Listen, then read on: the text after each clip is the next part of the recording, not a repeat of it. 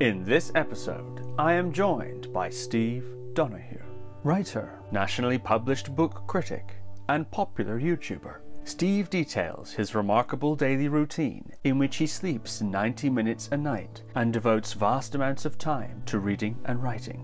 He recalls his Jesuit education and reveals the intellectual doctrines at the heart of the religious order famed for its rigour and learning. Steve reflects on the healing power of high states of concentration, the art of memory and how to train it, and considers the threats posed to human attention by social media and smartphones. Steve considers strategies for more effective reading, how to grapple with difficult texts, and how to engage in criticism without losing appreciation. Steve also offers his views on religion, shares his fascination for religious writing, and expresses his passion for the Gospel of Luke and the works of writers such as Erasmus and St Augustine. So without further ado, Steve Donoghue.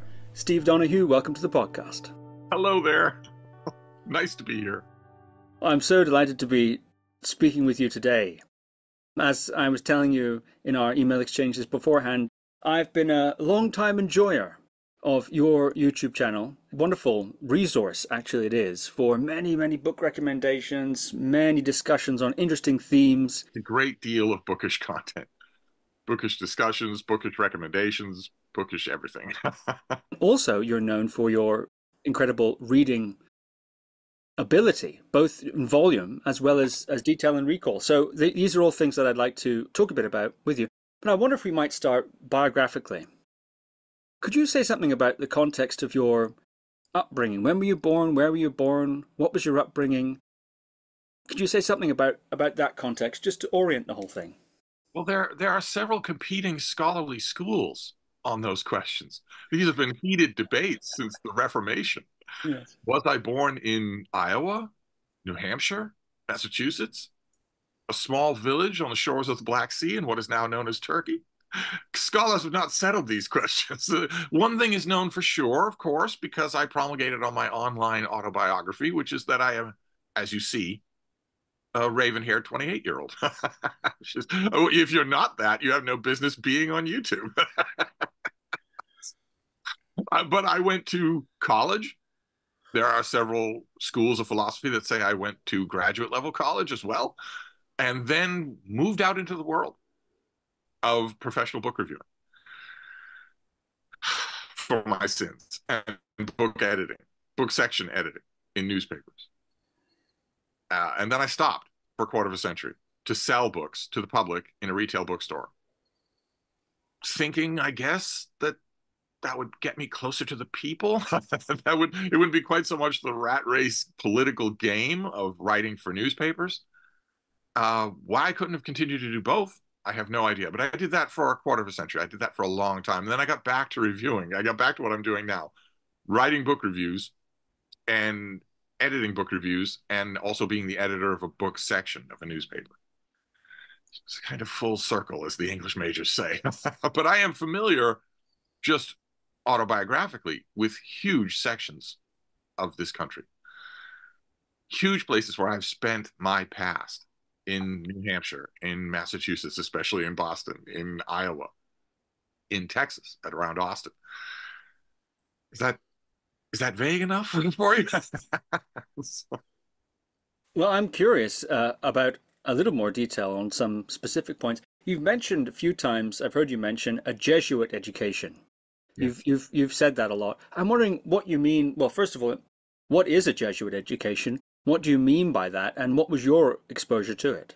Well, those listeners. I'm sure your listeners know who the Jesuits are. They are a company, a brotherhood, fairly rigorous intellectual standards. That's what they're known for, rather than their zeal of proselytization or sacrifice or poverty or anything like that. They're really known for the rhetorical skills. If you want to convert somebody, you won't use a Jesuit, but if you want to out-argue somebody, you will. And I went to school with them, where they teach, they teach what I have since been advocating in a lay concept, which is the use of the brain as a muscle. So sure, your first year with us, when you're just a mewling little kid, you can have written homework. But after that, it's all memorized. It's all memorized homework, and it's got to be perfect. Sure, you can come to us with maybe your fond parent hopes that you will get Sunday school indoctrination into religion, but no, we're going to teach text. We're going to teach exegesis. We're going to teach you to study these things. I guess you could say that it was the Jesuits who first gave me my strongest grounding in my own view of religion as something that is entirely separate from text. The texts are the door that you open. You literally use it to open a door to some living current that is coming through those texts to you. But once you've opened the door, you no longer need the text. And therefore, you are no longer threatened if a Jesuit or anybody else comes along and says, well, this line in that text that you've been reading your whole life is mistranslated. You're not going to burn that person for saying that. You're not going to exile them. It's not going to threaten anything because the text is, I don't want to say separate from the faith, but definitely it's up for grabs. Definitely it's fair game. The Jesuits love that. They love the intellectual hurly-burly. So I'm assuming this was not university level. This was prior to university level in the Catholic. Yeah, yeah. All my university and postgrad stuff was secular, purely secular. I wonder if we might go one layer deeper still into this Jesuit education thing, maybe some anecdotes or so. You're talking about the brain as a muscle. You're talking about the importance of memorization.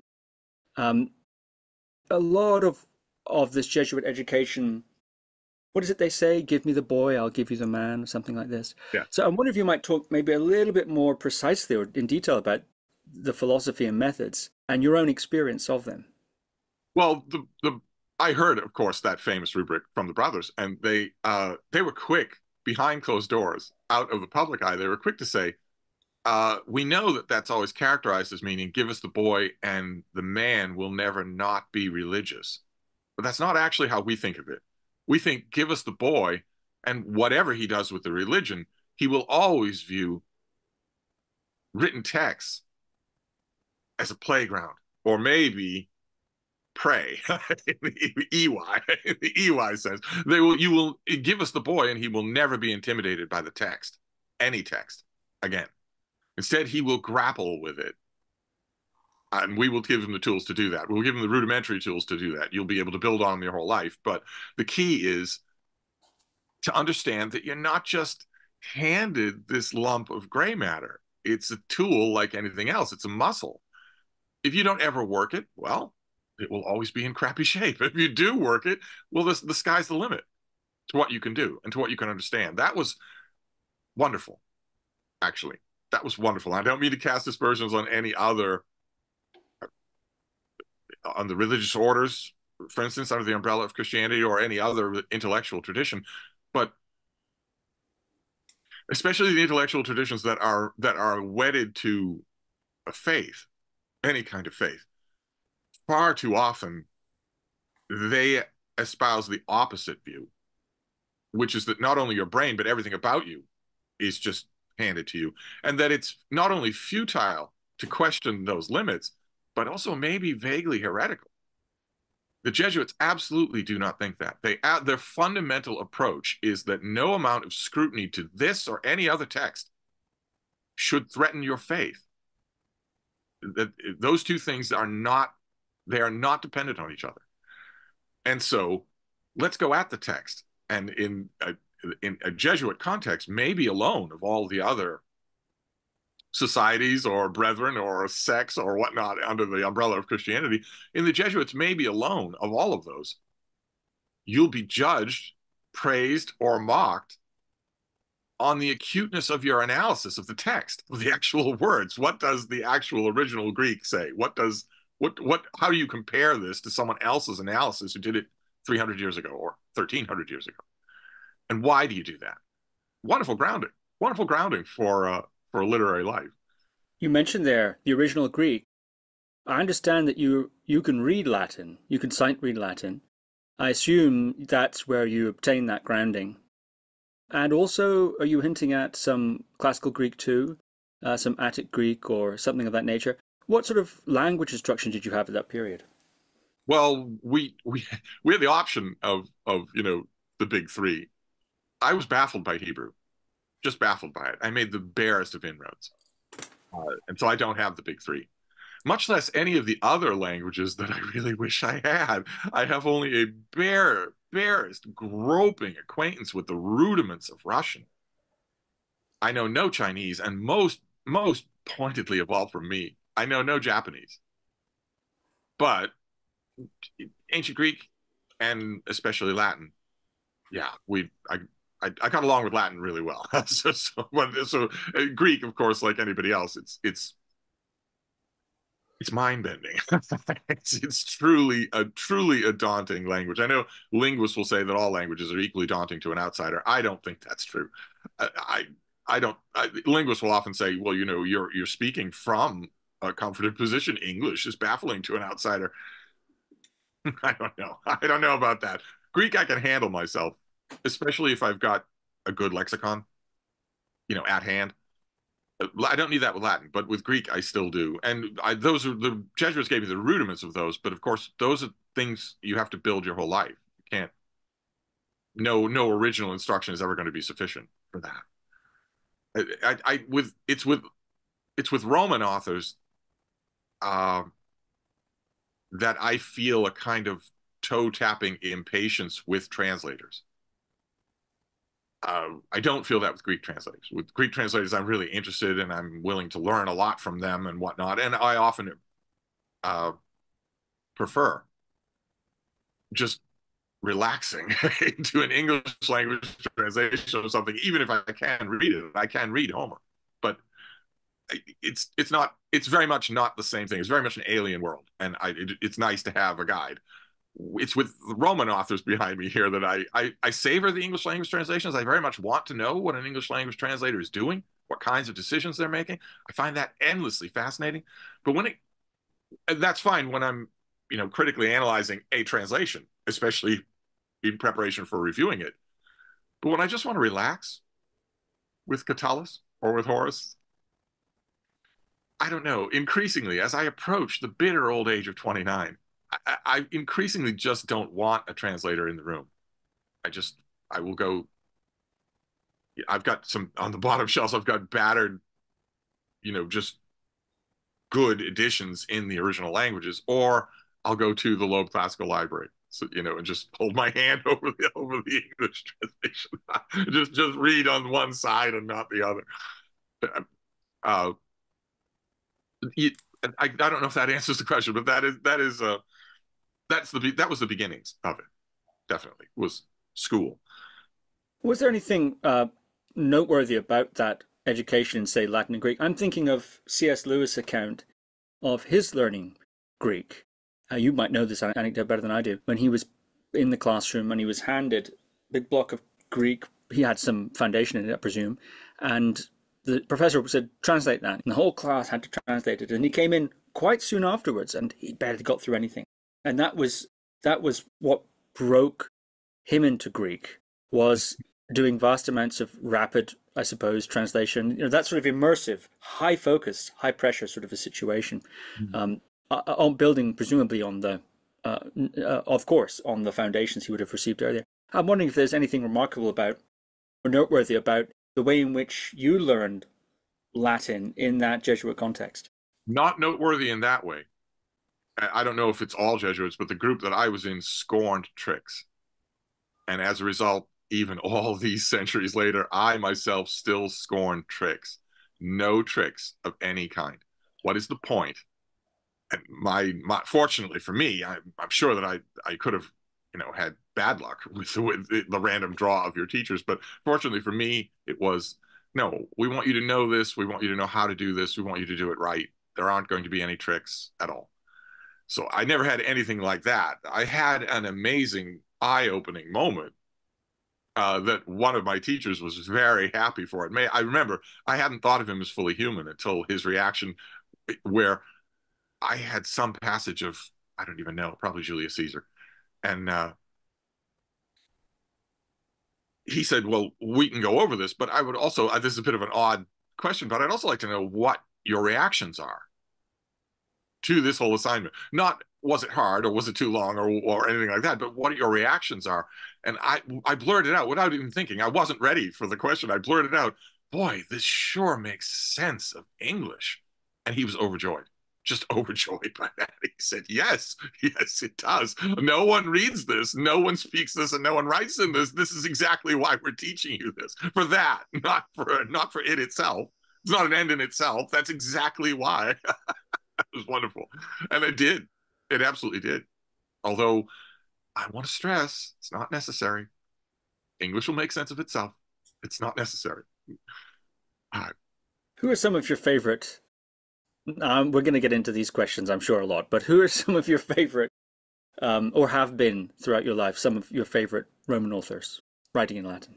Horace, Catullus, but for me, most of all, Ovid.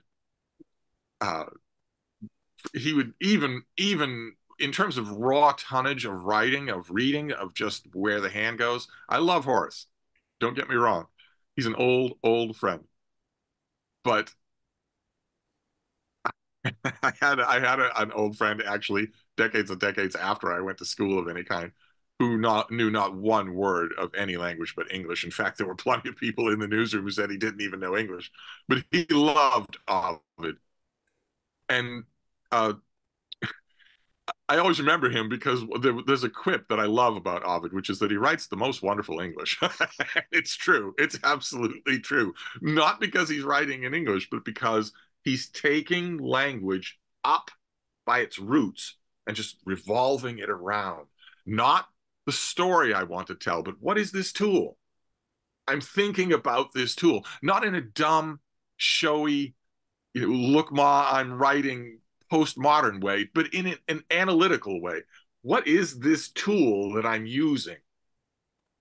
I think of Johann Sebastian Bach doing the same thing to music, where, okay, well, here's what I've got in front of me, and a lesser composer, like all of my sons or all of my grandsons, would take these tools and just, this is how you move forward. We're just going to galump forward. They're never going to lift it up and revolve it around and see what this actually is.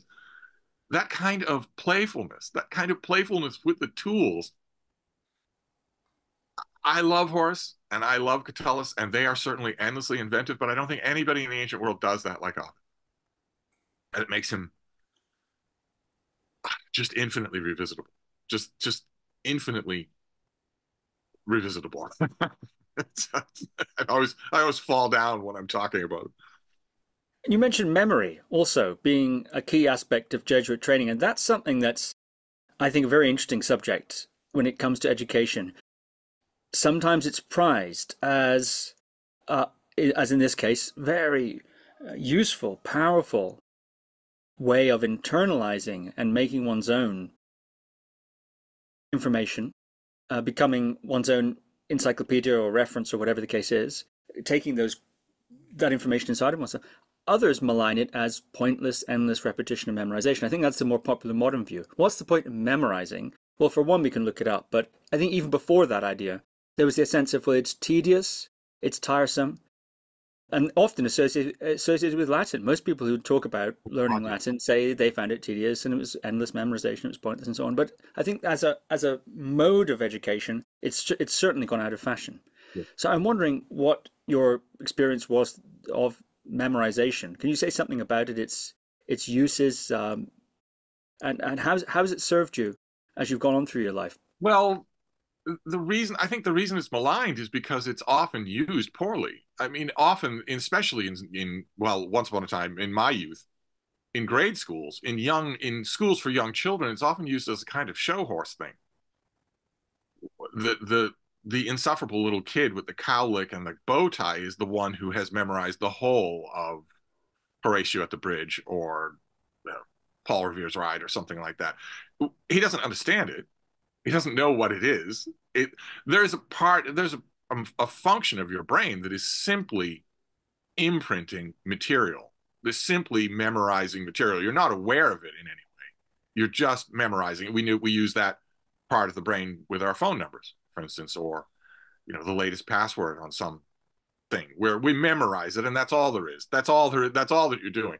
And I think to give a positive spin to things, maybe where it isn't deserved, I think that a lot of those pedagogical institutions half a century ago might have insisted on that because at some point back in the back of their motivations, they're thinking those muscles must be connected. Those muscles must be useful.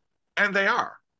But the whole, as I was taught over and over again, the whole point of, I don't want to call it rote memorization, but the whole point of familiarizing yourself until you know something is not to be able to recite it. It's to be able to have it at your fingertips.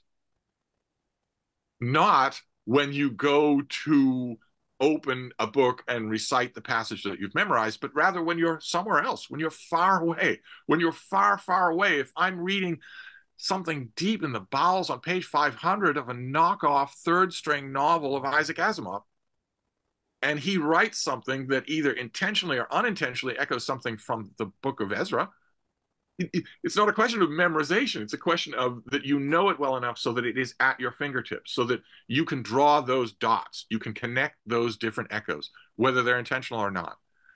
I never view that. I don't know that that's quite just, that is definitely not rote memorization, whatever that is. It's not.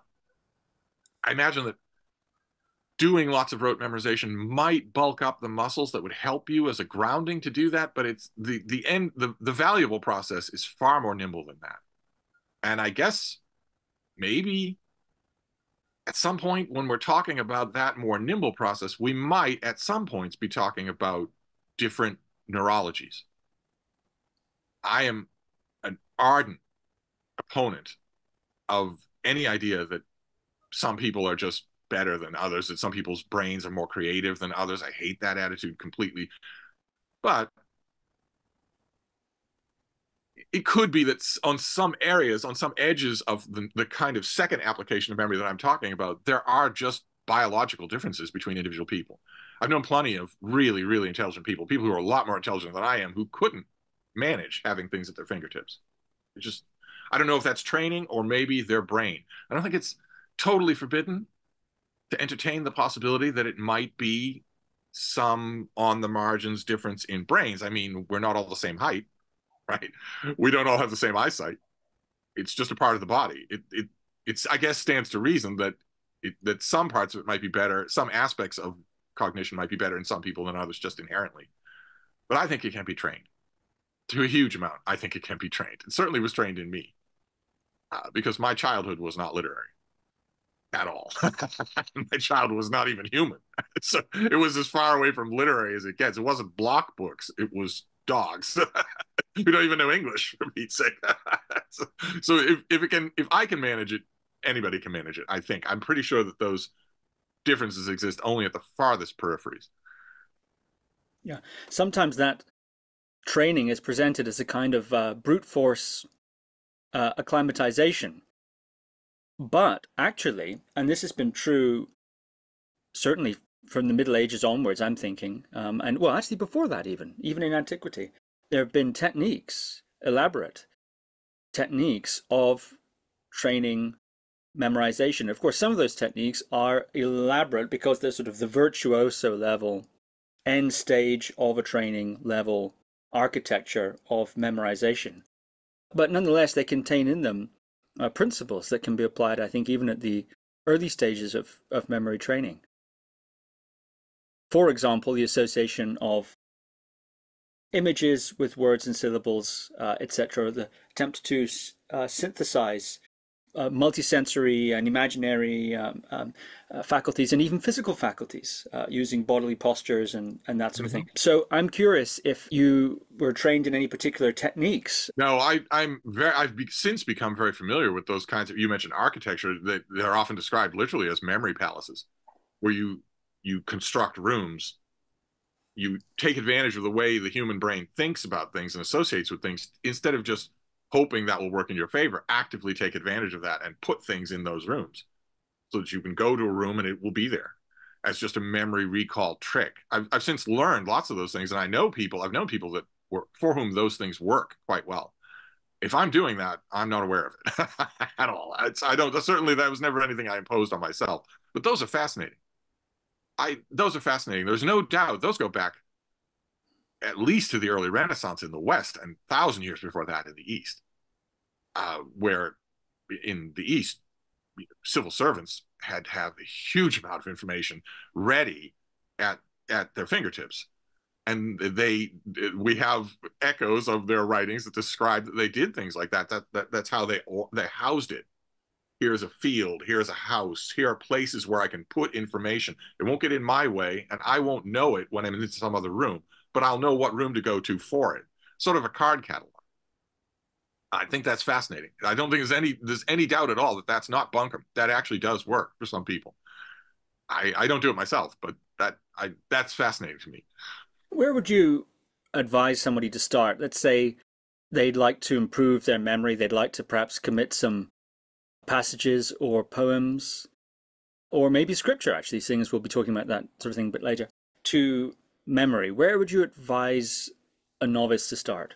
I would advise them to start in the 20th century. We're in a century where the advice I have to give will not only be completely rejected, but which will have readers under the age of 25 immediately contemplating lawsuits.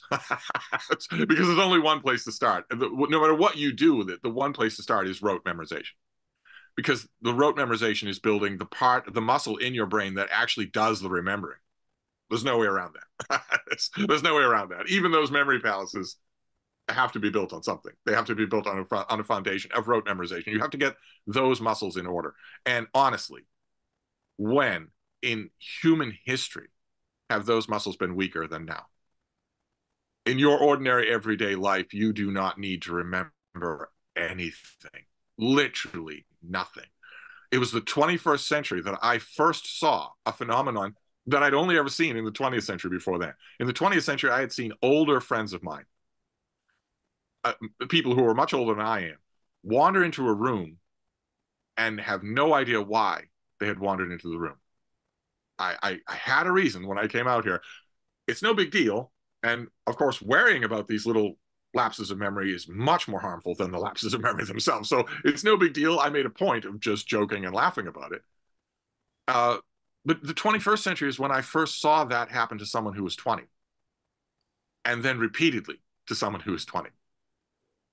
Not only do they wander into rooms without having any idea why they're there, but they don't wander into rooms without their phone. They don't go anywhere without their phone. I don't think the 21st century there's never been a worse time for a crabby old guy to get on camera and say, the only place you can start with improving your memory is rote memorization. Because who does that in the 21st century? We don't remember anything anymore in the 21st century. Our phone is for remembering things. I'm afraid I don't have any other answer. That's the place to start. That muscle has to be in good shape before you do anything with it. And if it's not, you won't be able to do anything. There's no magic to it. There's no hack to just memorizing things. Unfortunately, there you go. We're lingering on this aspect of your education, but I think the reason for that, the reason why I'm lingering on it, other than that it's very interesting, is that I think it does lay a foundation for many of the things, many of the habits of reading and study, if you call it that you've carried throughout your life. So in a sense, by treating it at its origin, I think it'll contextualize a lot of the things that I want to ask you about later. The power of focus, the power of concentration, call it what you will. This is also something I think that's often attributed to Jesuit education, that it's a prized faculty. What does focus or concentration and its application in terms of sustained work, what does it mean to you? Well, I want to stress that we have a mild disagreement about etiology here. I would have learned, I'm confident that I would be the same person sitting in front of you now if I hadn't had that education. I always worry about going back to education because it gives some listeners the idea that the door's already closed if they don't have that education, when that is absolutely not true. If I had not learned the rudiments of concentration and focus from school, then I would have learned it in a newsroom. In an old style print newsroom, when you're in front of a typewriter and your deadline is in 20 minutes. And if you don't make that deadline, you're out of a job. You're fired that day. No lawyers, no wrongful termination, no, nothing like that. If you don't do that work in that time, and if it's not good enough to print, you're fired. I would have learned focus anyway there. I would have learned concentration anyway there. And of course, sitting in front of text or a blank page with a pen for a long period of time was natural before the internet. I would have learned that anyway then too. These things have only come under these howitzer attacks since the internet era, since the social media era, when all of a sudden your attention is the greatest commodity in the world, more important than gold, more important than anything. Ironically enough, I'm trying to remember what she's so right. Right. In terms of concentration, it's absolutely essential. And I talk to people all the time, especially young people, but even increasingly not young people, who think they do have concentration. And I just give them a very simple exercise. Can you refrain from looking at your phone for an hour? Not when you're asleep, when you're awake. Can you refrain from looking at your phone for an hour? Can you do that? I know virtually no one who can do that. That is staggering. That is a staggering fact. And it's an arrow straight to the heart of concentration, since looking at your phone is by definition breaking your concentration. I rejoice when of course, through YouTube, I get to meet a lot of readers, and I rejoice when I meet them, the readers that that at some point have realized that and taken steps to fix it. And now they view with eager relief the time when they can just say, all right, that's enough of that. Nobody needs me for the next 3 hours. I am going to sink myself into a book. They love it. This thing that was taken for granted before the internet, they love it, and they should. It's incredibly healing. I strongly advise it to anyone who's listening. If you can't refrain from looking at your phone for even an hour, and I know plenty of people who can't stop for 15 minutes, if you can't leave your phone alone for an hour, what you need to do is make yourself able to do that. That is not written in stone. That is not a genetic code. Change that fact. That fact is simply bad. So change that fact and reach the point where all of your intellectual practices are back to normal, where you can spend hours doing what you want without being distracted. That is all plastic. You can get back to that. You should. You absolutely should. Because this is a common refrain when I make my own videos, but in about 5 minutes, you're going to be dead. And thanks to modern medicine, for the year before you're dead, you're going to know it's coming. You think you're going to be happy that you didn't grab that you didn't change that fact? You think you're going to be happy about that or sad about that? You're going to be sad about that. So don't wait. I'm sorry. I've shifted into lecturing. We don't want to do that. You have such a laid back vibe on your channel. I don't want to shift to Jesuitical finger pointing. Well, I think some people, depending on the generation, depending on background and so on, through no fault of their own, have never tasted states of high concentration. Could you say something about what it is like to be highly concentrated, what one gains from it? I think some people might not be aware of that. Well, first of all, you make a very good point, which is that a lot of the people that I'm referencing here literally don't know what they're missing. They've never experienced it, so they don't know what they're missing. And that's a real shame because it is cleansing. It's just to grapple with something. For me, it's not peaceful. For me, it's not a pool. It's definitely a grapple. But to grapple with something on your own time, it's you and that thing, and it's not anything else. Whatever that thing is, it doesn't have to be reading. Whatever that thing is, where it's you and that thing and nothing else, and you are feeling your way along and learning the contours of that thing without being pinged, without being pulled away, without multitasking or thinking of anything else. It's incredibly cleansing. It's the only word, it's the first word that comes to my mind. In a way that I don't think people who've never experienced it, I don't think they have an equivalent in their life because of the length of it, because it takes time to do. Readers out there will know, especially readers who have who have prized themselves away from their phones, they will know that absolutely nothing cleans out the system better than just reading for 3 hours. You don't come out of that confused or in a fog or whatever. You come out of that utterly renewed.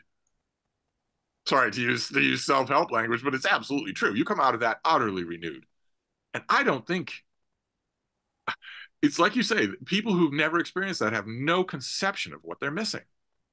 To them, it's normal to be just dragged, yanked in every direction all day long, every day. Their idea of a vacation, of a break from that, is to go somewhere else and be dragged in all directions. Go to the Bahamas and be dragged in all directions. That's no. And also, not to be gatekeepy or anything, but you're never going to understand a subject, a real subject, a meaty subject. You're never going to understand it unless you do that, unless you spend time with it alone, without anybody else in your ear.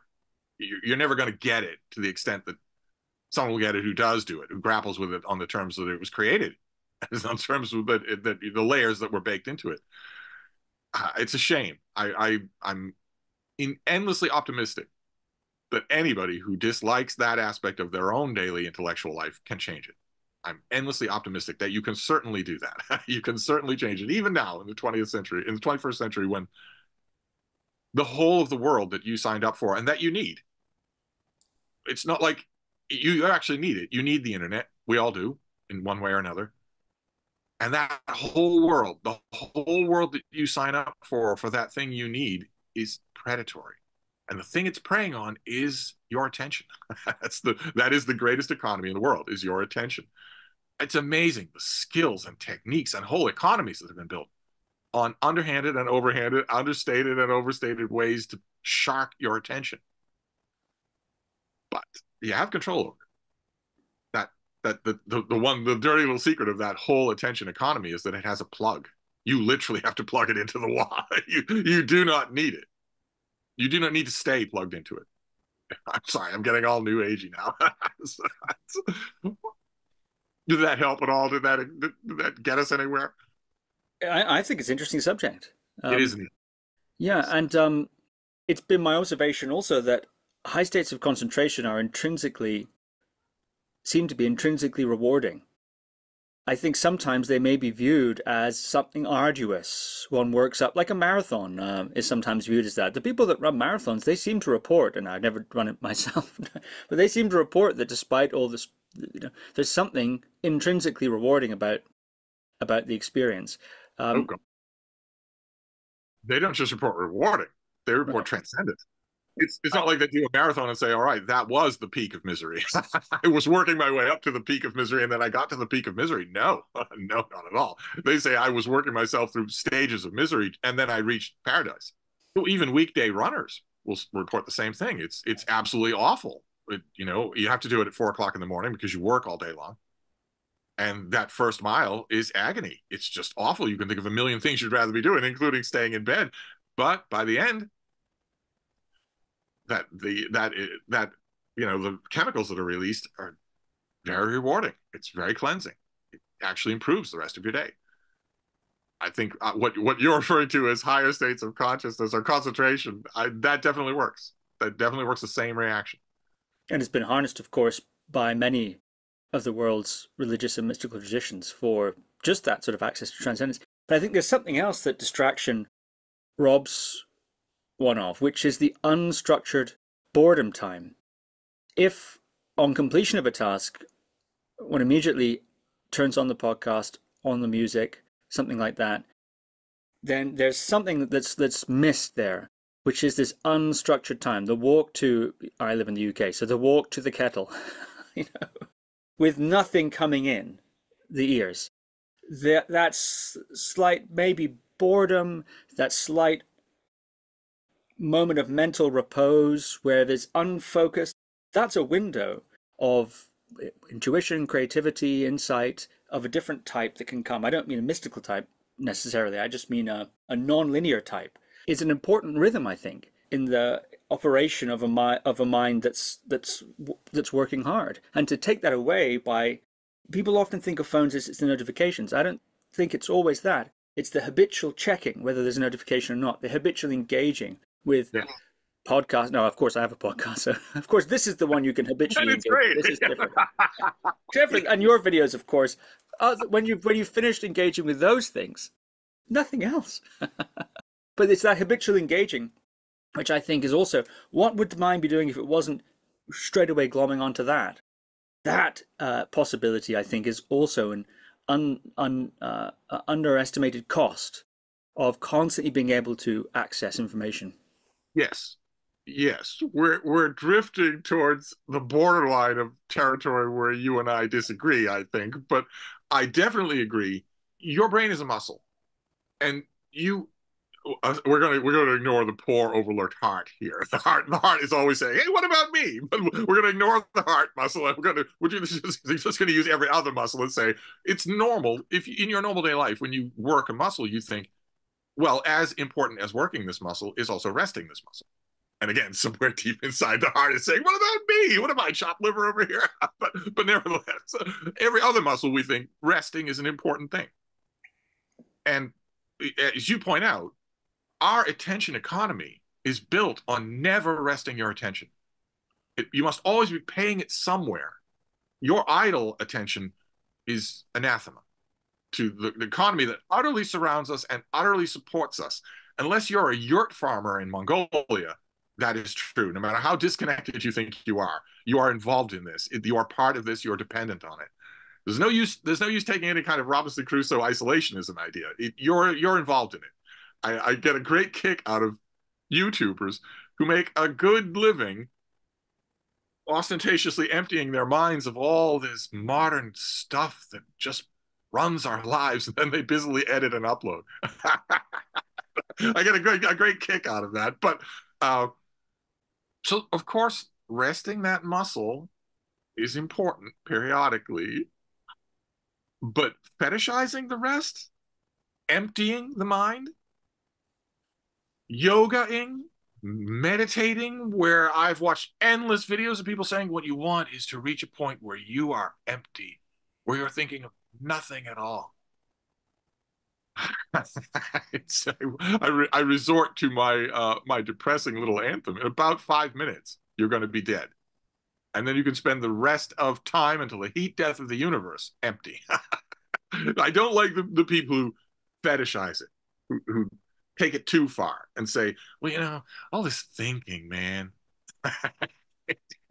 So that's what you're here to do. You have one of the most complex brains, organic brains, in the history of life on Earth. So, but to the limit, to get back to neutral territory, we do agree. The resting, the walk to the kettle, is important, and it's the thing that your phone does not want you to do. And it works. That model, which is definitely a business model, that's not anything but a business model. That business model is ubiquitous now. I see people going down the street on their motorized scooters looking at their phones. And why? Why would you think someone would do that when it's obvious suicide if you're scootering in traffic? Because they've got a little app up in the corner of their phone screen that is scanning the road and will ping them if they're about to kill themselves. It's entirely... They're not paying attention. Their app is paying attention. It's mind-boggling to me when this nebulous these 21st century people, when they walk to the kettle, they do it with their eyes on their phone. And the only reason they know it's time to go to the kettle is because their phone has told them so. That's disturbing. There's something missing there. There's something lost there. And if I may be allowed to sound like Grandpa Simpson for just a minute, it's alarming to think of the world being run by people who grew up that way. What we live in our world today, we are alive now in the world that we recognize today for one reason and one reason only. And that reason is long-term thinking. And that long-term thinking revolves around the horrors of nuclear war. The only reason that we have this world is because generations of people have realized when they sit down and think about it long-term, what a bad decision this would be. And it's horrifying to think that in 30 years, the statesmen of 30 years, 40 years, the statesmen of the world will have grown up without the ability to long-term think. It's not that there'll be, some of them will be hotheads. It's that they won't know how to do it. They won't have ever learned how to do it. So they will think, as only a toddler would, well, we've got these weapons. Why don't we use them? It's hard to believe a statesman who would make a comment like that. Well, the button's red for a reason. The same color as my notifications, so I might as well use it. Yeah. These kinds of doomsday thoughts about the next generation or kids these days, they're always wrong. But there really does seem to me to be a fundamental difference. I have watched, well, 3 new installations of kids these days in my life now, and this one is different. It really is different. These are people who are offshoring their cognitive abilities to a technological device that's made by slaves in China and run by a company in, Germany or whatever. And that knows perfectly well what it's doing. They know exactly what they want to do. They only care about eyeballs. That's all. They only care about traffic. That worries me. That genuinely worries me. I see genuine differences in this group of kids these days. Meditation is framed in different ways, in different contexts, by different traditions. And one of the aspects of meditation that's found in many different traditions, it's not the be-all and end-all of meditation, even in those traditions, is attentional training. And so a lot of what you've been talking about here is very, very relevant to the concerns of meditation practice. Now, of course, and meditation practice, as you are well aware of, there is the emptying of the mind sort of approach, the anti-thinking, anti-intellectual approach. There are also, of course, means of meditation, techniques of meditation that involve the intellect and use it in memorization, visualization, composition, etc. So it's quite interesting, I think, the overlaps in what you're saying with the concerns of certain presentations of meditation. I'd like to ask you a bit about reading. So I hear you're into that. One of my favorite subjects, yes, indeed. Oddly enough, I recognize the absurdity. Reading is one of my favorite subjects, even though my single favorite subject is another species that doesn't read and that doesn't miss it. It's an odd juxtaposition. Maybe that's my meditation. Oh, hoist on my own petard. So you have quite an unusual reading schedule. Let's start there. And we can't start there without also including your sleep schedule, which is practically non-existent. So could you Yes. tell us about that? You read a lot, you sleep barely at all. What's going on there? Well, the sleep thing has always been true. It's just a hard thing. I don't sleep as much as your listeners do. That's just the simple way of it. And that is just a hard thing. So that is irrespective of whether or not I'm at the moment sick.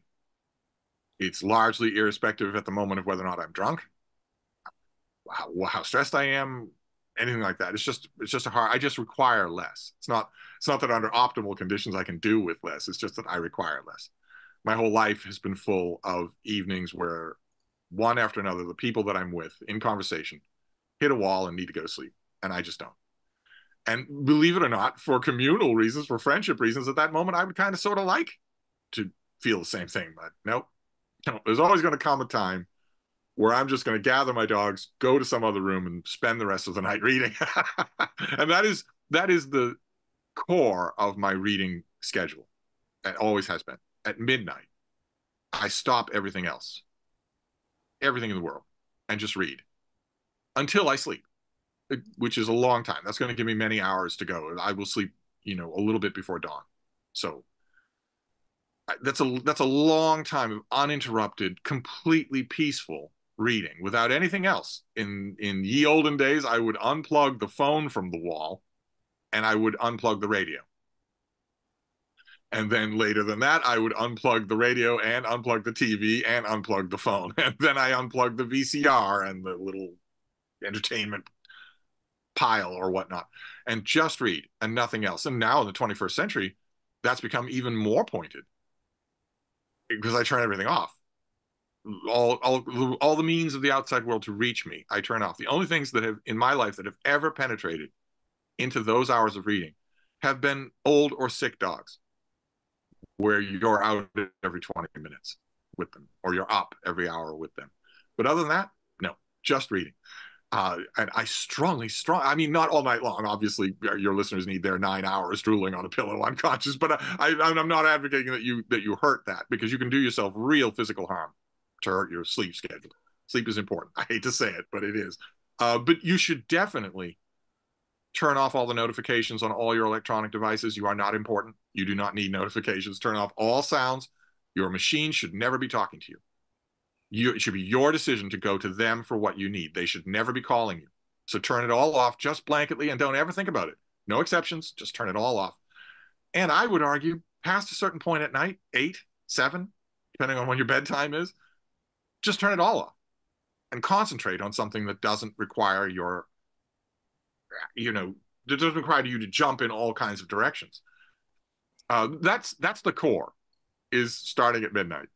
And then there's the day. I am a professional book reviewer. I'm a writer, so I don't have an office to go to. I don't have a set schedule during the day at all. So if I'm going about my day, I mean, the number one focus during the day is my little dog. Right now, I only have one dog. If she wants anything, including a long walk out in the countryside, well, then she gets that, because I deprive her of the one thing I deprive her of is her ability to come and go as she pleases. So the only thing that makes that morally palatable at all is if the minute she has the slightest inclination to go outside, we go. Never a no from me. Never a wait from me. But aside from that, during the day, of course, I have floating writing things that I have to do every day. I have floating writing things that need to get done. But there's a lot of reading that happens during the day as well. A lot of it. Like, what's a recent example? I got a periodical in the mail. It had an adapted excerpt from Marilyn Robinson's new book on the Book of Genesis. And I was reading the magazine, just minding my own business. And when I finished that article, that sent me to reread her book from start to finish, which also sent me to reread Genesis from start to finish.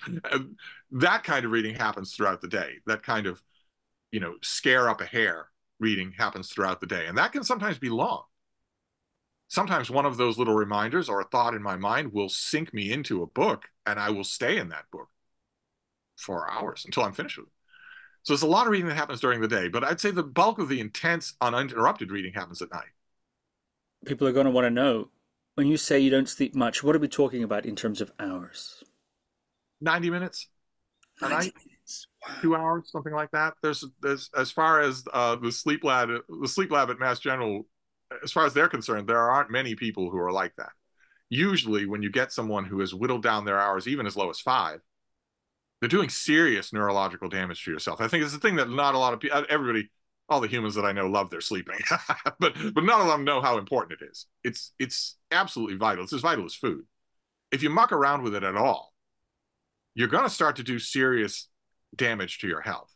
The productivity bros who've managed to whittle themselves down to 5 hours with 50 cups of coffee and energy drinks all day and getting up at 4 to rise and grind, they're really hurting their bodies. Really hurting their bodies. Even on the margins. That's true even on the margins. Your phone very much does not want you to sleep. So you're probably hurting your sleep schedule and shaving off time at the beginning and the end of your sleep schedule with that anyway. And that is telling on you. That is telling on your physical health. Not even talking about your well-being. We're talking just about your heart. But I'm not like that. I'm not actually doing that. Like I said, this is just a hard wall. It's just there. It's not a product of effort at all. And it's very little. It's 90 minutes, 2 hours, and it can be postponed. That 90 minutes or 2 hours can be postponed. If I get to 4:30 in the morning and I'm rip snorting in the middle of a terrific book or even an infuriating book, there's not a chance in the world that I'm going to say, well, I'll have to get to this tomorrow. There's not a chance in the world that I'm going to do that. All that's going to result if I skip that 90 minutes is that I'm going to be a little bit tired the next night at 4:30 in the morning. That's all. That's the only penalty that I'm going to pay. So I often do that. I often just skip. But that part, it often feels unproductive to talk about it because it's not learnable. It's not plastic. There are certain just walls in your physiology. You're only so tall. Your your body only reacts in such a way to process sugar. Is it a good way? Is it a neutral way? Is it a bad way? You can't change that. So this doesn't strike me as the kind of infinite plastic self-improvement stuff that we were talking about elsewhere. This is not the same thing. I'm curious what comes to your mind if I was to ask you, what are your reading habits? In other words, how you approach reading that others perhaps differ in. But also things like, subvocalizing, I know is an issue you bring up a lot. Annotation and so on, and remembering what you read. Maybe that's a whole category of things. And a lot of people find this hard to believe, and I also find it hard to describe. It's one of the rare things about my reading experience that I find hard to describe. And that is the feeling that I have when I start a new book, any new book, of any kind, no matter what it is, an older title that I've somehow missed, or I of course get a huge traffic in new titles. I don't think I've ever been able to accurately describe what I feel like at that moment. I think a lot of people who've known what I do for a living assume that it must be a bored sigh. And it's the absolute opposite of that. It is a kind of blinding joy that comes with encountering an entire palette of new possibilities, even if it's an author that I know very well. When I start a new book, it's a pure, blinding, joyous experiment. And then the book fails me. then the book lets me down. Almost immediately, they start letting me down. Oh, that's the word you want to use? Oh, but you did the same intellectual trick in your last book and the book before that, or et cetera, et cetera. But that first moment, whoa, that is just awesome. That is just amazing. And then I do go through the book, and I read critically, which means that I'm paying attention I'm not being swept away. I'm paying attention the whole time to the choices that the author is making, and also the choices that the editor is making, and also the choices that the publishing house is making. And beyond, at the back of them, the choices that are being imposed on them, maybe unconsciously, by the zeitgeist, by the moment in time. Why are all these male authors in the mid-20th century writing about sex and their members? Why are they doing that? They might not even be aware of the whole of that. But if you're reading critically, you're looking at all those levels all the time. You're just there's that blinding moment of joy, of infinite possibility. And then I get down to cases, pencil in hand, grappling with the work. Okay, what is going on here? How is this being done? And I love it. Absolutely love it. I've had so many people over the years look at me with horror and say, oh, it sounds like you're sucking the joy out of reading. And I understand that. They very much read in a subjective sense. I always jokingly describe it as reading with their lymph nodes. They're the type of people who will cry when they're reading a book. They're the type of people who will not just figuratively, but literally throw a book across the room. They're the type of people who will identify with the characters.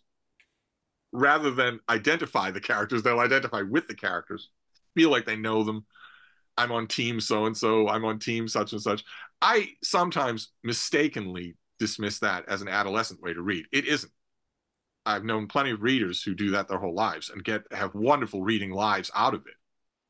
It's just, that's a non-critical way to read, where you're opening yourself. You have that same moment of blinding joy at the beginning of the book, but it's just staying that way. You're not grappling. You're not getting down to cases after that. You're just saying, all right, go ahead. Tell me stories. That is an ancient, primordial human way to approach any kind of, well, I want to say fictive world, but it also applies to nonfiction as well. That's old, maybe older than critical reading, and is totally acceptable. It's totally honorable. It's just not what I do. People often ask me, okay, you read critically when you're reading for work, but surely you don't read that way all the time. No, I read that way all the time. The only thing that stops that from happening is if I know the book so well, if I've read it so many times that there's no point in reading it critically anymore. That's only old favorites. That's not most of the books that I read are new releases in the American book market, and that doesn't apply to them. And subvocalizing. Yes. I get a lot of questions about this because people listen to me talk about books and they say, well, the thing that haunts me, the thing that bothers me the most is all the books out there that I'm not reading because I'm a slow reader or because I don't have much time to read or whatnot. And they always, very good naturedly, they're not being wheedly about it, but they always want some sort of magic bullet. There's got to be some magic here. How do you do it? And there isn't. But the thing that comes closest is subvocalization. Most readers are taught to read the words out loud before they can actually read them on the page. Most readers are taught that in school. They're taught to read out loud, to know their letters. Forever and ever in America, anyway, the term "to know your letters" meant to know them out loud, to be able to say them out loud. But you don't have to do that. The part of your brain that reads text on the page is different from the part of your brain that reads it out loud. And they don't have to be connected to each other at all. This is actually true. The process of reading out in your mind at the speed you would read it aloud, all the things that you read with your eyes, is subvocalization. And you don't need to do it.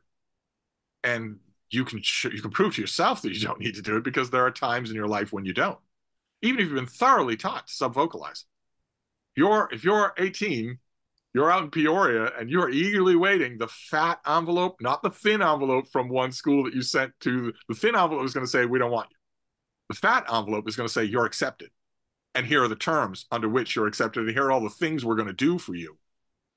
If you're that 18-year-old and you've been subvocalizing your whole life and you don't even know you're doing it, or you told yourself you can't stop, when you get that fat envelope and you open it, you're not going to subvocalize. You're going to absorb it. You're going to skip the subvocalizing and it's going to go straight to your brain. It's going to go straight from your eyes to your brain. Same thing with street instruction signs. You don't subvocalize those. You just read them. And the point I like to make to people is that you can do that with all your reading. And that will increase your speed, double or even triple it. Once you stop hobbling yourself to the level of the speed with which you can read something out loud, I mean, just try it. Try reading something out loud. It takes a long time. Once you stop coupling those two things, your reading speed will go up. I always make sure to emphasize that that's not a better way to read. That's just if you want to read more. That's a way for you to read more. Reading more is not the goal, and reading without subvocalizing is not better than reading with it at all. This is not me saying, "Oh, you poor things." Not at all. Not at all. Plenty of people, after all, not only do people learn to read verbally out loud, but most readers fell in love with reading by being read to, long before they could read.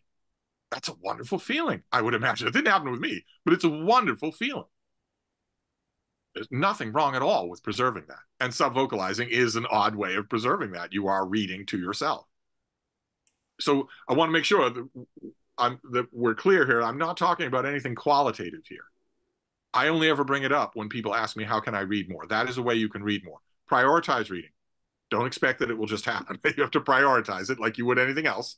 No, you're not expecting to get better at ballet by never practicing ballet. You don't expect that. You don't expect that anything else in the world. So prioritize reading and also stop the subvocalizing. If you do those two things, your reading will go up. No matter how little time you have for it. The amount of reading that you do will go up. I just wanted to be clear. I'm not talking about a better and a worse way of reading. I get accused of that. I want to make sure we're clear on that subject. Do you have time now to pivot to religion for 15, 20 minutes or so? I have writing duties today, but I'm all yours. I'm all yours to talk about religion. Religion is wonderful to talk about. I'd like to... How are we going to approach this? Let's see. It's tricky. I've been amazed and gratified in the last 5 years how many people have found out that despite what it sounds like, I actually love to talk about religion with them, and they will love to talk about it with me. That has been an amazingly positive experience, not echoed in the pre-internet era of my life with the people I met. But it is tricky. How do you want to approach this? Well, I certainly don't want you to pull any punches or worry about or take into account any offense that you might cause me or anybody else in your mind. We discussed that actually by email before. You were very kind to sort of forewarn me that you have some opinions that... Basically, I asked him, "Are you sure you want to talk to me?" Yeah, exactly. And so, so please don't pull your punches on it. I think it would be interesting for you to say something about your view of religion in particular. What is your sort of take on religion, your view on it? And What's your history with it? Did you ever have a dalliance? Did you ever have a moment of faith? No. No, because my earliest associations, my earliest friends and companions weren't human, and only humans do this.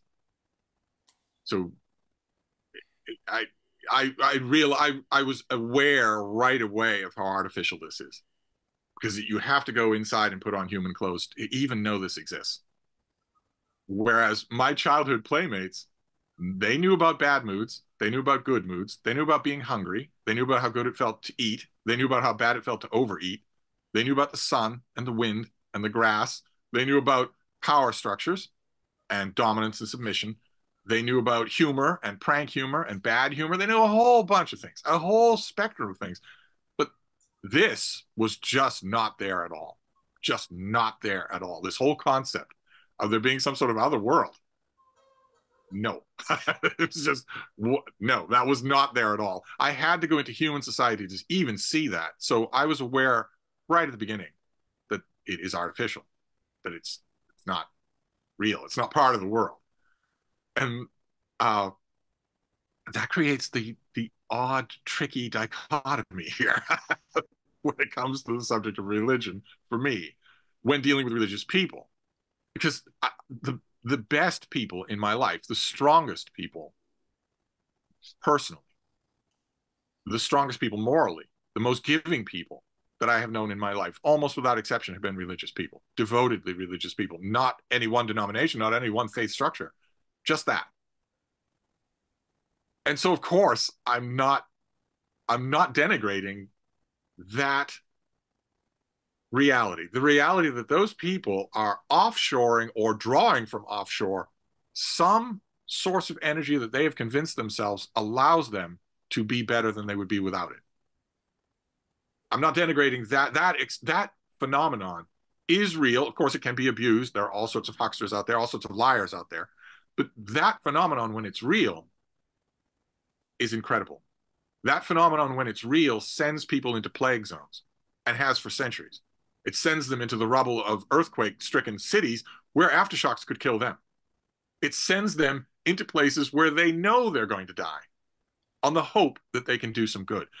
Those people tell themselves, are completely convinced that it's their religious faith that gives them the personal moral bandwidth to summon that kind of courage.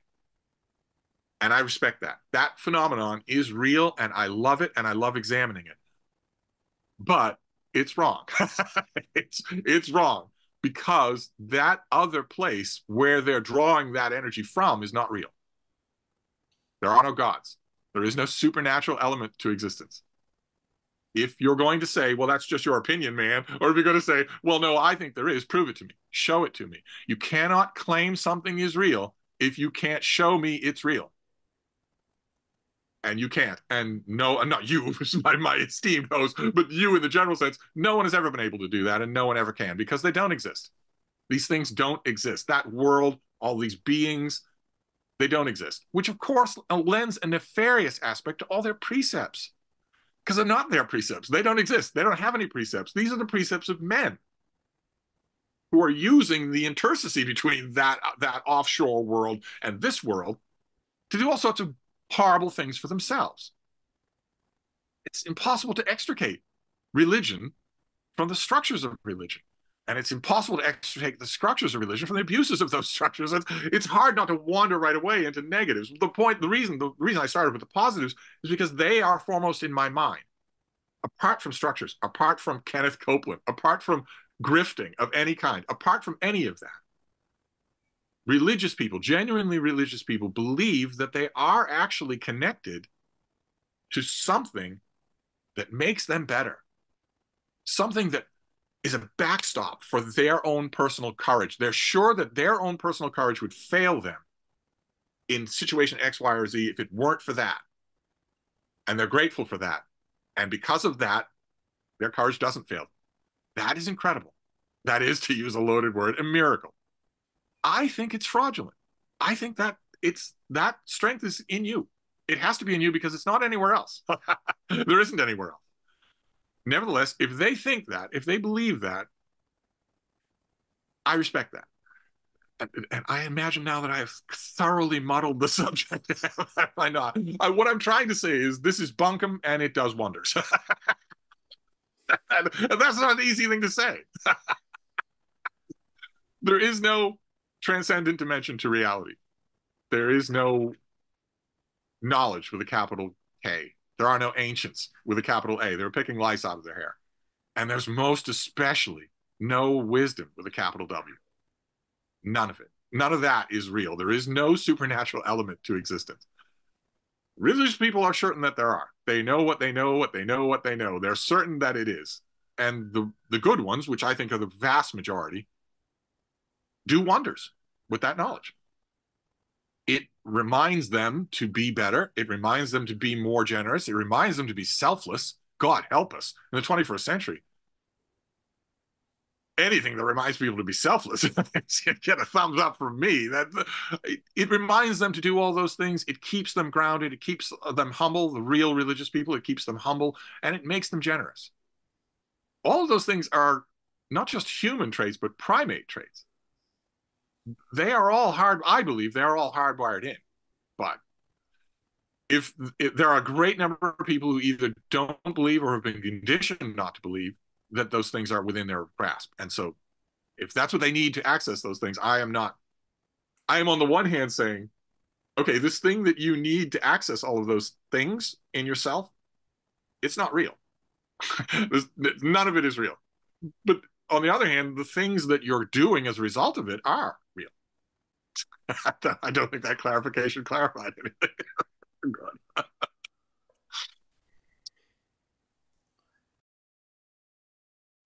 So I'd like to return to some of those themes. Thank you very much. What about should we say, to return to the theme of reading, and then I would like to come back to some of the things you mentioned there. Think of religion in terms of published material. There's scripture, and perhaps we could include myth, story, etc., etc. That's quite a broad basket. There's also philosophy, theology, and so on, and there's also history of religion, or Yes. comparative religion, and that sort of thing. So there's a range of things written about and as religion. How do you relate to that whole set of written material to do with religion? Most of it is fascinating. I'm sure you agree. Most of it is utterly fascinating. Oh my.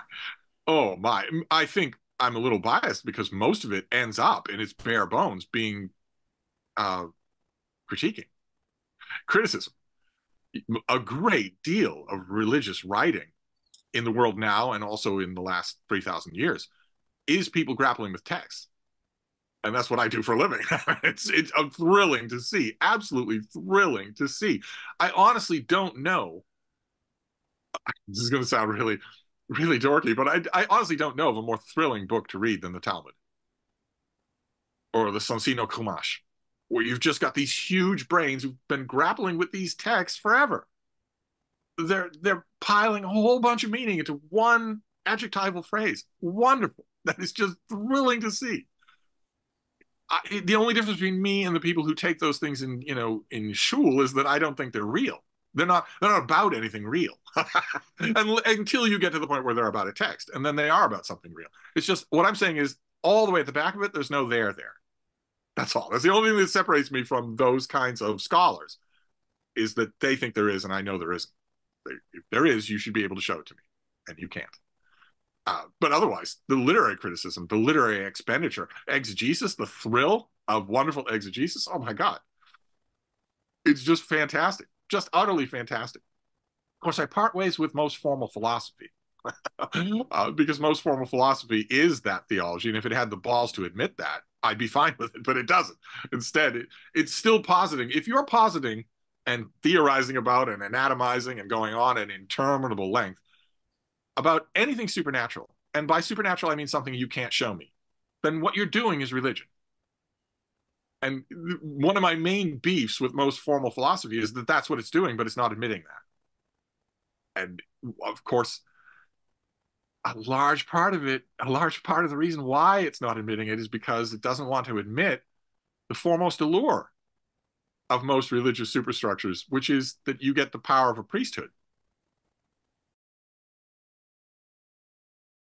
To me, of course, if you watch my channel, you already know. To me, there's very little good to be said about someone who considers themselves a philosopher because they're a priest and they don't even have the guts to admit it. They're still an emissary for an unseen world. And if you're an emissary interpreting an unseen world to me for money, you're a priest. That feels a little wrong to say because I've known a huge number of great priests in my life. So I don't mean it as a term of condemnation. But we don't have the time for me to rant about philosophy. Like we do. So it seems you're able to appreciate religion, religious writing, at least at the level of textual criticism and literary criticism. You're able to appreciate it at least on that level, perhaps not exclusively on that level, whilst at the same time be engaged with it very critically. Now, you mentioned that before in terms of your Jesuit education. They weren't afraid of what they might find if they took the Bible, say, as seriously as one imagines someone would if one really thought it was the Word of God, really get into it. Right. Even if that investigation unravels any ability to treat it as such. If your faith, I'm not talking about your church. If your faith comes from written words, then it's the written words you worship. And I don't know of any truly religious people who worship written words. So it should not matter to you, for instance, the famous example, it should not matter to you that the actual translation of the word is not the Virgin Mary, but young girl Mary. That should not matter to you. Or think of all the people who were burned to death in England for the crime of wanting to print the Bible in English. If that threatens you, then what's threatened there is a church, not a faith. Because those are just, you're right, it's just text. You're just grappling with the text. And I love doing that, and I love talking about doing it. I love reading people doing that. The only main difference for me is that I'm saying that the text is about something that isn't real. The text is still real. I wonder if we might talk a bit more about this idea of criticism, or of textual criticism, or of critical reading, and some people, I think, associate critique with deconstruction, with destruction, maybe even with denigration. If I can critique something, I've rendered it lesser or lower. I've rendered myself superior to it. I no longer need it. There's nothing there for me. If I can poke a hole in it somehow or another, and that can be very scholarly, or it can be less so. So, what's this relationship between critique and appreciation? Well, that kind of hole poking is often done. It gives the whole idea of critical analysis of anything a bad name. But we actually know, we have the recipe in his own handwriting for the paint and the grinding and the mixing that Michelangelo used for the Sistine Chapel ceiling.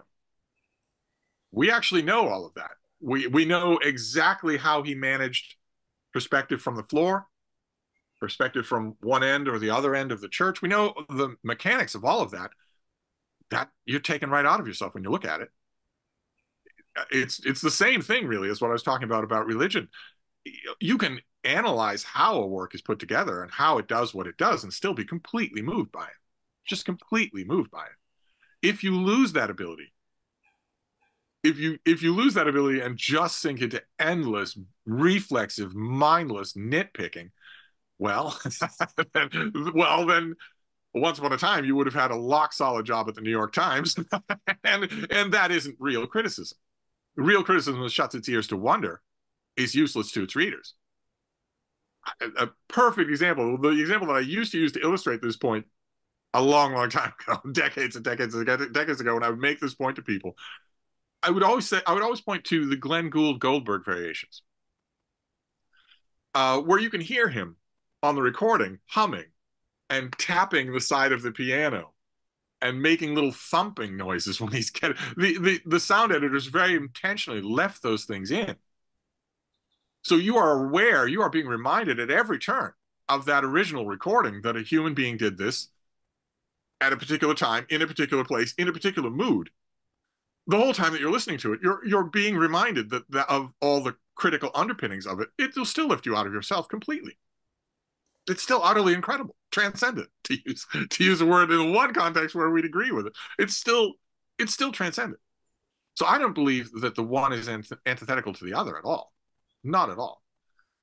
I think it's actually kind of a backhanded insult to a creator of any kind, a composer or a painter or an artist, to say, I don't want to examine how you did this.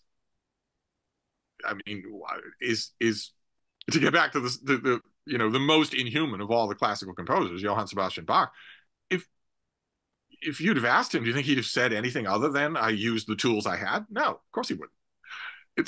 I think it's a kind of a backhanded insult. It implies that you need the mystery for it to be wonderful. When no, no, it's the exercise of brilliance. It's your skill that makes it uplifting, that produces that transcendent response. Your skill comes from your tools, comes from your use of your tools. I guess the point I'm trying to make here is that I am closing the door at every possible juncture to anything supernatural. There is not anything supernatural in the world. The world is plenty marvelous on its own. It does not need the supernatural. And most creative people that I've known, when they're down in the trenches, when they're working on one particular dangling participle to get this chapter perfect so that it will move people, they would kick you out of the room if you said that at that moment they're recoursing to a gods. They'd kick you out of the room. It's not, the gods aren't here. I'm the one sweating blood onto this page. I think that is the case. It's just that, unfortunately, bad critics give the whole concept of criticism, not just literary criticism, any kind of criticism, bad critics give it a bad name by doing what you described, by harping and nitpicking, poking holes. It's not what I do. I hope that's not how people perceive what I do. Right. I think it's notably not what you do, actually. I'd like to think that even my worst enemies would say that the one quality of my criticism, verbal, on camera, in writing, is enthusiasm. Not a joyless kind of pedantic nitpicking, but enthusiasm. Even if my enthusiasm is hatred, it's still not. I'd like to think that. So you've pointed, I think, to two, maybe we could say mistakes, for want of a better word. One is to be afraid to analyze and critique. I don't want to look into the details of the Bible, for example, or the Upanishads, or what the Buddha really said. Do we even know that, etc., because it's going to ruin you see that reflected in American fundamentalism. In American fundamentalism, there are whole kinds of churches in America that proudly call themselves King James only. Sure. They don't want to know what any other translations say, and most importantly, they don't want to know what the original says either. They just want the King James. That is a way of saying no. Right. And we don't even know what the original says. When you get into the level of philology, it becomes another matter entirely. In some cases, in some instances. So there's that reluctance to investigate, reluctance to examine, and then there's this other mistake, if we could call it that, which is this misunderstanding of what criticism is, or taking criticism as somehow a denigration of that which one critiques. If you can see through it, you've mastered it. You've rendered it obsolete, or something like that. I had an old critic friend who was just this kind of a critic. God, I dreaded every time he got a commission. I just dreaded it. I knew what I was going to get. And he and I used to talk every Friday in person over wine. We'd talk about the craft. And I finally got fed up with it. I finally got fed up with it one day, where I believe the exact book that we were talking about was Hawaii by James Michener. He was doing exactly what you're describing. He was just giving me the whole laid out Da Vinci Code of how he gets these effects in his books. And I finally just stopped him and said, all right, okay, you've laid out exactly how he does it. Now do it yourself. He's a multimillionaire. Are you? It seems to me I had to pay for your supper. So, if laying out the whole of the schematics of how it's done were the be all and end all of criticism, you'd be a multimillionaire. And you're not. So maybe there's an element here that is involved other than that. Like appreciation, maybe. Well, I'm curious how one saves criticism from just being that. I think some people think to engage critically is necessarily to traipse over a text. I think there's an assumption that comes together, and so I think maybe there's a traipsing over a text that can be unintentionally included because people think that's what criticism is. One has to have that view. I'm thinking it brings to mind something of a meme, which is Christian, let's say naive Christian, loves Christianity, okay, goes to university and studies, let's say, divinity, theology, whatever the case may be, a secular institution, Bible college, whatever it might be. And in so doing, in that first year, are confronted with a way of looking at their religion and their texts that, well, they, to put it briefly, lose their faith. They realize the Bible isn't what they thought it was. Just to use the Christian example, I mean, it could apply, I think, to any, really could apply to any, certainly could apply to Buddhism, certainly could apply to Islam. And in looking more deeply, they realize, gosh, this isn't what I thought it was. My assumptions about this religion and about this text and have been challenged. And so they lose their faith and maybe even become disillusioned with the entire enterprise. So what's going on there? What would you say to somebody like that? Not necessarily to help them retain their faith, but perhaps to help them from that crisis experience develop this ability to be critical, not lose that faculty, maybe even sharpen it, but at the same time salvage something of appreciation from that. What can be salvaged from the rubbles of one's lost fundamentalism with when this sort of critical view comes into play? Well, some of the initial things that I would say to that person aren't helpful, and I know that, so I tend not to say them. The natural first thing I want to say is, well, this was pretty weak foundations if it can be knocked apart by some boring professor. The goal here of your question, to get people to reclaim something good from that experience, is very important, because the usual response of people who grew up fundamentalist religion, let's say again Christianity, and encounter it challenged like that, the usual response is for them to flee from the thing that did the challenging, not from their faith. So they retreat into a kind of mindless baby Christianity. I believe this because I believe it. I know because I know because I know. The Bible tells me so. And those people end up either living in curious lives, which is really a waste. That is really a waste. You have billions and billions of years coming up where you can live an incurious life, or that makes them dangerous. Or they retreat into a world and think that anything that challenges anything that they believe is negative, because I had that happen to me when I was a freshman in college. And if those kind of people, they retreat into that kind of cant and nonsense, they don't stay in a place of comfort. They bounce back into attacking the world that criticized their faith. And that can be dangerous, really, really dangerous, if they end up, for instance, I don't know, Speaker of the House of Representatives, a position of real power. That can be really, really dangerous, because then they're going to view anything in that world as the outside world as hostile and go on the attack against it. The response, the helpful, I hope helpful response that I want to give to those people is, well, your own faith tradition tells you about the still small voice. Did anything speak to you that wasn't part of a book or a text? If it did, well, then it should still. And if it didn't, then it wasn't there. You might still be able to find it, but if it isn't there and you're an adult, do you really want to go looking for it? If it isn't there, well, think of all the other things you could do, right? It's not required, obviously, because you've never had it, and now you don't have it, and no, you don't have it, and your life is still the same. So do you want to go looking for it, either in, the Vatican or at the top of the Himalayas or wherever? Do you want to go looking for that, or maybe you just don't have it?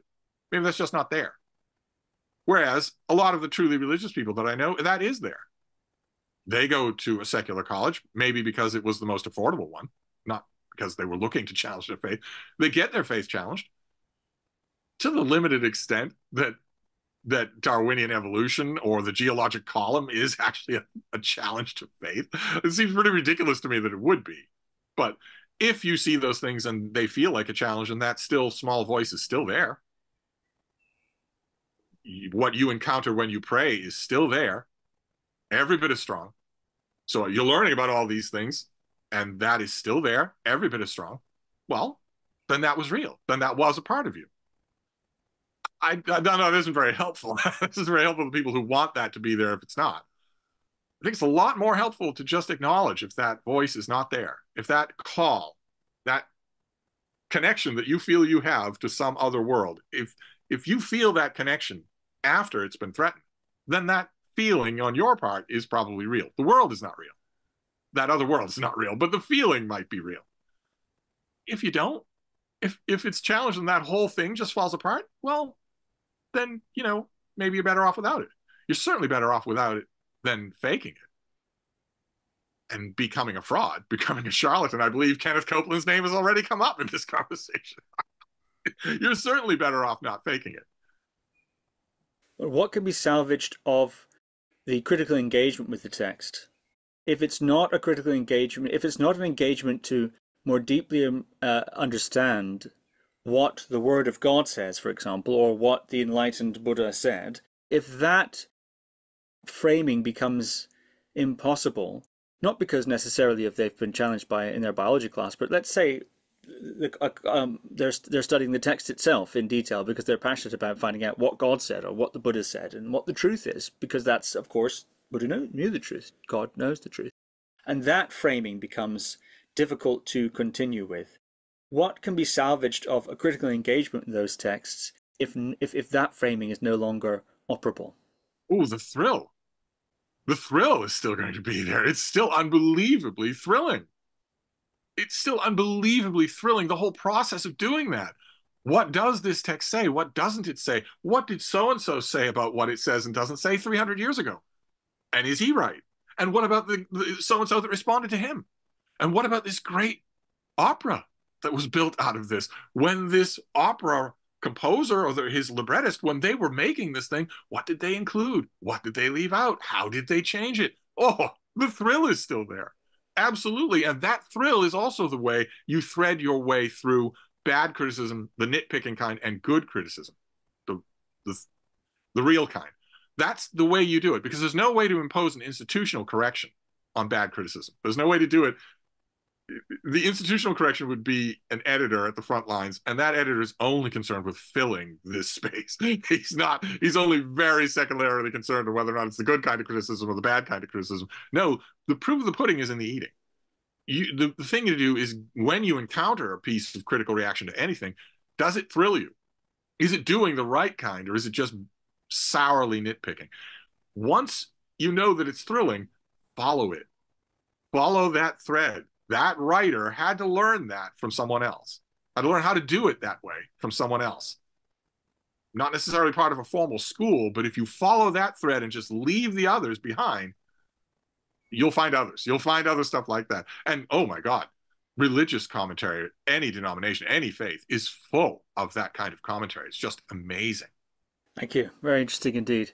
Well, this has been a fascinating couple of hours. Thank you so much. I wonder if we might end with, what are some of your favorite books to do with religion? And they might be very, very specific to a particular theme or topic, or they might be very, very broad, almost encyclopedic and so on. What are your favorite books? They might be scriptural, they might be commentarial, they might be historical or comparative. When we talk about my favorites, that's what we'll be talking about. We won't be talking about the things necessarily that I esteem the highest, or even that I think are the most complex.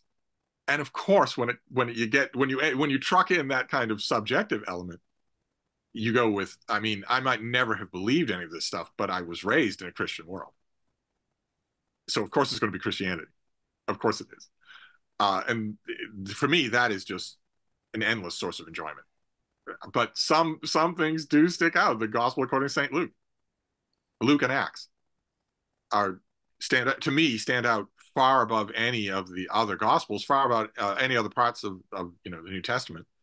And also St. Augustine, who, for all his faults, I love spending time with him on the page. I'm one of the only people I know who prefers the City of God to the Confessions. I just love it. And all the other stuff of his that is so wonky that it only gets academic English language translations. But I love it. I love that sort of thing. I love him. And most of all, we'd have to shoot forward several centuries. Most of all, Erasmus, who spent most of his life, I mean, he was in holy orders, so spent most of his life writing about religion, about Christianity in one way or another. He wrote other things too, but I mean, I'm a big fan of St. Anselm and Augustine and Jerome, who is not known now at all. There are no popular editions. Penguin, Oxford, they don't do a popular edition of any kind of Jerome selection. But Erasmus, something about his way of looking at the world, something about the fact that he would have been right at home, for instance, in this conversation, when a whole bunch of theological expositors on either side of him in his own day would not have been comfortable in this conversation at all. He would have known exactly what we're talking about. And I think he would have agreed with the thrill of it all, even though he lived at a time when people were burned alive for questioning the written word, for questioning the text. Even such a little thing as that, they were murdered horribly for it. He was alive and knew that, but I think that was, he speaks to me a lot. He's much later in the tradition, but those are some of the ones that stick out for me. I don't think much of that is communicable in terms of recommending. A general reader, general interest reader would probably find St. Augustine's Confessions very interesting. And maybe they would be able to pick up on some of the humor in Erasmus's Praise of Folly. Maybe they would be able to. It's deeply enmeshed in liturgical questions of the day that don't so much apply today.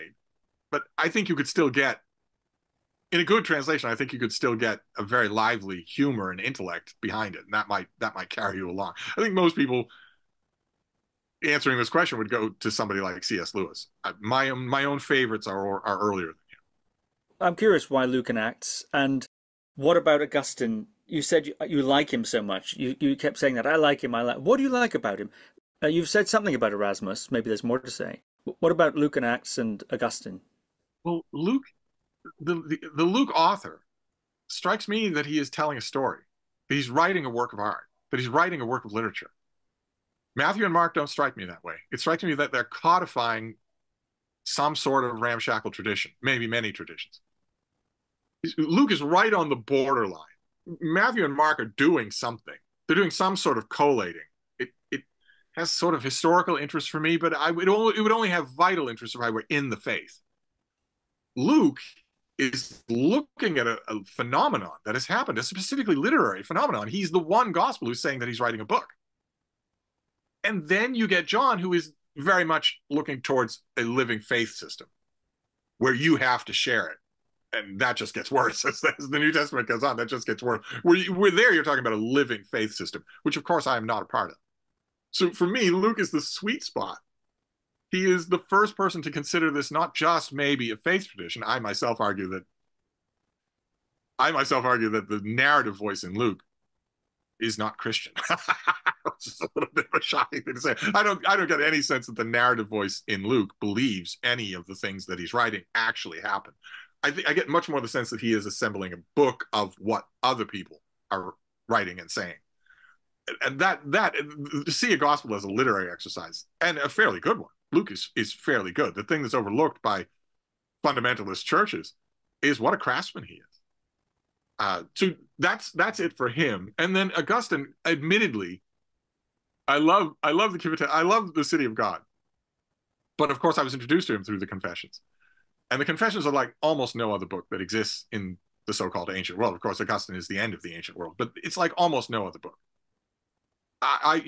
For some of the aspects of it as a book, as a reading experience, you have to go all the way to the Diaries of Samuel Pepys to get something like the completely honest showing of the author to the reader. I'm not showing you a persona of the author, and I'm not making a persona out of you. Instead, I'm in the room with you. It's arresting. And I admit, I was introduced to Augustine that way, and that allowed me to just hear his voice when I read everything else of his that isn't written that way. And that helps a lot. that really does help a lot. Oh, but oh my God, my religious reading, the people that I feel that way about whoever wrote Luke. I think I know his mind a lot. I feel that way about Augustine, mainly because I got to know his mind in the Confessions before I read him elsewhere. I feel that way absolutely about the Venerable Bede.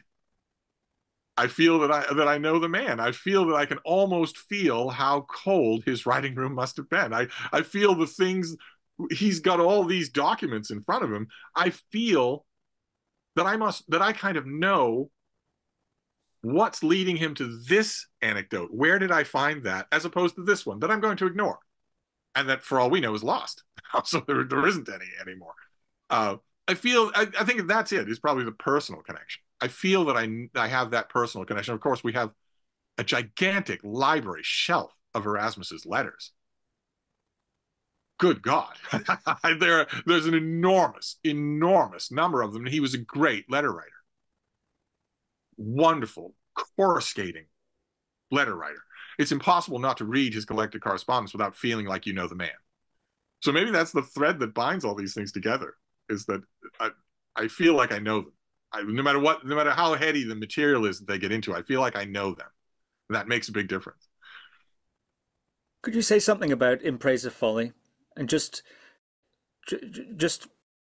what that's about, and the context in which it's written, and why it's such a wonderful text? Erasmus was an outspoken critic of the abuses of the church of his day. He absolutely did not want a reformation. He wanted reform. He didn't want a reformation with a capital R. He was the foremost critic and mocker, a very effective mocker of the abuses of the church of his day, relics in every church. The pilgrims would line up to pay money to see a jar containing the milk of the Virgin Mary. And that milk would, of course, curdle, so the monks would refresh it with a pig every other day. And some of these things got much more elaborate than that. Some crucifixes up on the altar that would bleed if you paid and prayed. And that all had to be done behind the scenes. That all had to be done mechanically. These elaborate frauds. Erasmus had seen enough of them. He'd heard enough stories of them, as he famously put it, enough shards of the true cross to build something as big as a redwood tree. I mean, he knew all of those abuses, and he hated them. He hated them. They got in the way of the real learning. They got in the way of the true faith. And he excoriated them mercilessly. And he also excoriated worldly prelates, worldly priests. He himself had plenty of worldly impulses. I don't think any of them were sexual, and that was his foremost target. But he had a lot of worldly. He liked a good meal. He liked a good glass of claret or whatnot. But he hated the excess. And to him, in his day, the hydrogen bomb of that kind of hypocrisy was Pope Julius II, who put on plate armor and went to war. The foremost representative of Jesus on earth. He put on plate armor, took up a sword, got on a war horse, and went to war. For Erasmus, that was the crisis of all crises.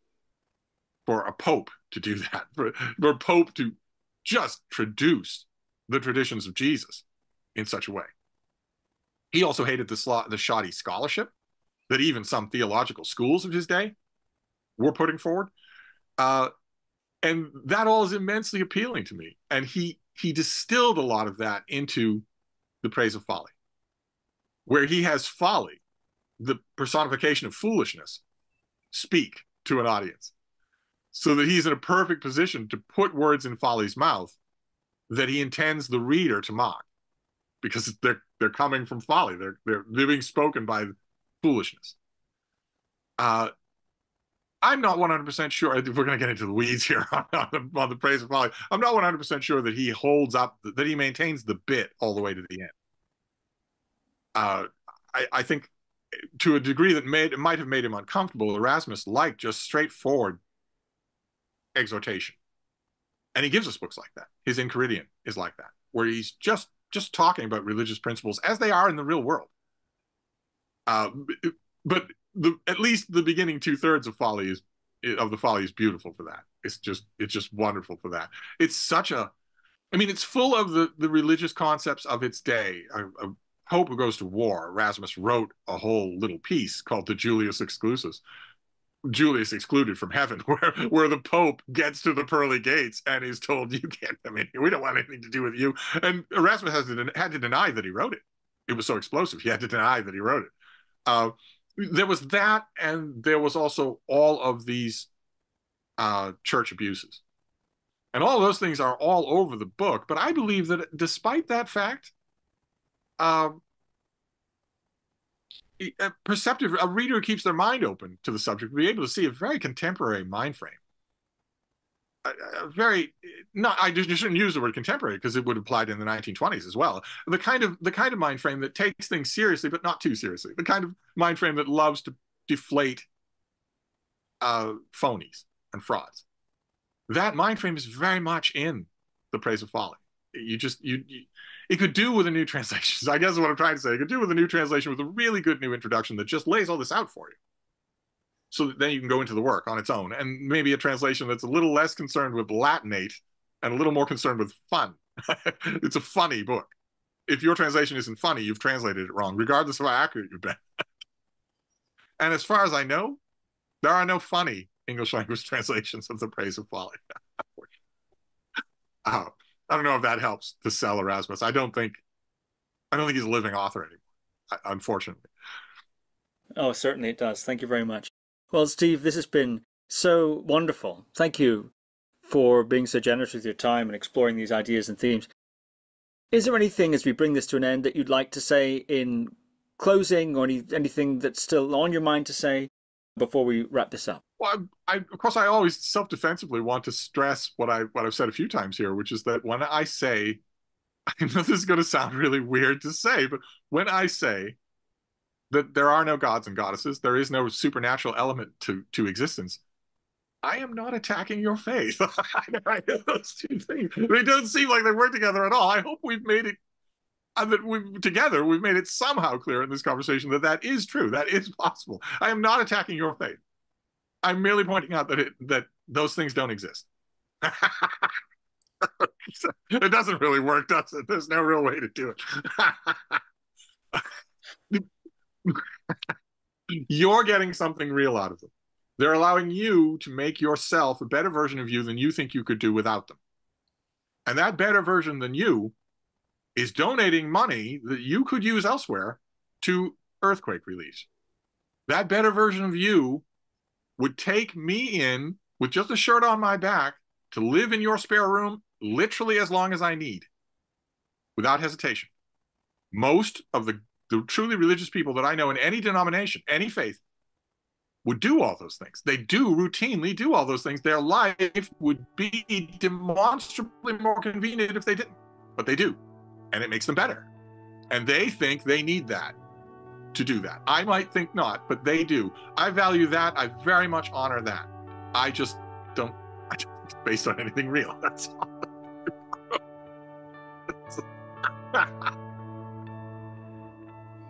That doesn't really work, I know. And believe me, if we get talking about things like therapy, it'll be the same thing. Aside from that, no, just keep reading and let me know what you're reading. Very curious to know what you're reading. Steve Donoghue, thank you very much. Thank you. Thank you for listening to another Guru Viking podcast.